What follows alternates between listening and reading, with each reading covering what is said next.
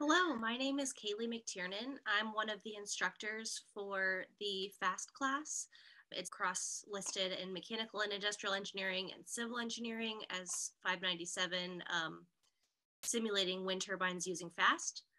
I am also co-teacher of the class with Dr. Spencer Hallowell, Professor Matthew Lackner, and Professor Sanjay Arwadi.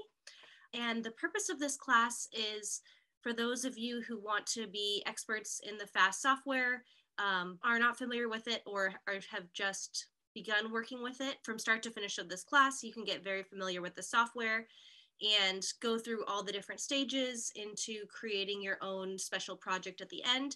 And so hopefully throughout the time in the class, you will become much more familiar with troubleshooting and using the FAST software. This software was developed by the National Renewable Energy Lab.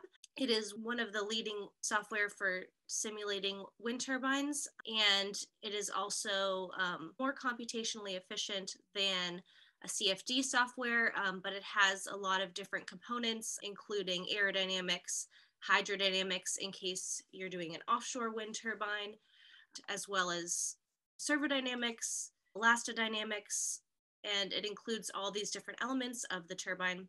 So if we went through the entire class, we begin with the introduction and the anatomy of a wind turbine. We move into pre and post processing with OpenFAST and some tools for how to analyze the data. We then move on specifically to the ElastoDyn and SubDyn modules, and then we go into the aerodynamics, hydrodynamics. We do some work on the floating substructure, especially for a semi-sub turbine. And then, as I mentioned briefly, for the final project, you will develop your own project as if you were working for a consulting company.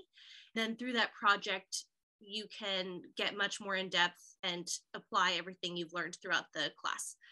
The class also is on a relatively short timeline. It's for 6 weeks during the first session of the summer. So the class will begin on May 19th and it will end on Friday, July 1st.